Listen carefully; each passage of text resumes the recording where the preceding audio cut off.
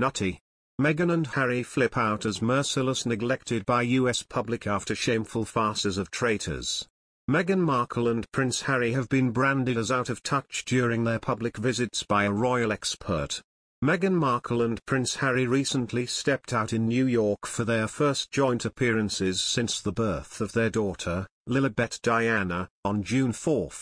The Duke and Duchess of Sussex attended to participate in Global Citizen Live, to promote equal access to the COVID-19 vaccine as well as a reading at a school in Harlem.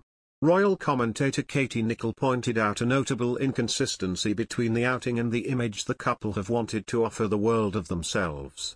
The couple did face some criticism for the visit, including the fact that they traveled back to Montecito by private jet, after being vocal about the effects of climate change. Ms. Nicholl, the royal editor of Vanity Fair, spoke about the event on the Royal Beat. She said, "Turning up at an underprivileged school in Harlem, in a couture coat that costs more than the combined incomes of most of those parents at the school. It doesn't make any sense. It just shows them to not be in touch." The Duchess was slammed for wearing the $5,840 Loro Piana cashmere coat, as she was visiting an underprivileged part of New York. She also matched the coat with $1,685 wide-leg pants, and red Manolo Blahnik pointed toe heels.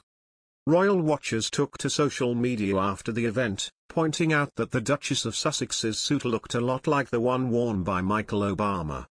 There has been widespread speculation that Meghan is looking for a career move into politics, and may even run in the next election. The Duchess and Harry stepped down from their role as working royals in the British monarchy last year. When they made the decision, they rescinded their rights to use their HRH titles and stopped receiving public funds for royal duties. The Duke and Duchess had previously said they planned to carve out a progressive new role in the royal family and intended to work to become financially independent. This saw them launch their non-profit, the Archewell Foundation. Since moving to Montecito, California, the couple have signed various deals with multiple companies. Their production deal with major player Netflix was reportedly around $150 million. It is also rumored that Meghan is starting a new skin line with infomercial guru Bill Guthrie. The deal is rumored to be around $200 million. Royal aides are on tenterhooks awaiting confirmation Meghan Markle may be about to return to the United Kingdom. According to a report from The Sun, Prince Harry and Meghan may fly across the pond from the United States to the UK later this month for a party celebrating Princess Diana. Harry flew to the UK alone in July to unveil a statue of his mother alongside his brother, Prince William, but a reception had to be postponed due to COVID-19 restrictions. However, as restrictions have eased, the party is back on.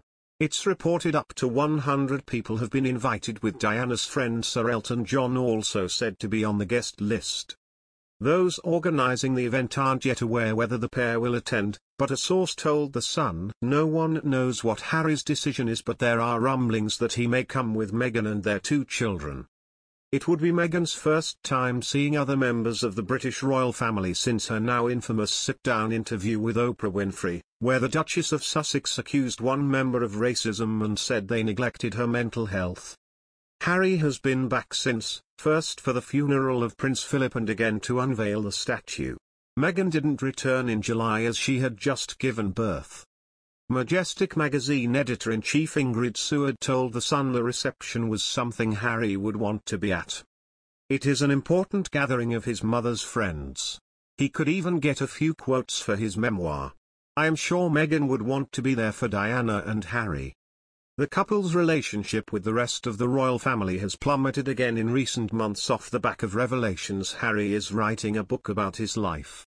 News of that reportedly blindsided the Queen, and there were discussions about whether they should be excluded from events next year to celebrate the monarch's Platinum Jubilee.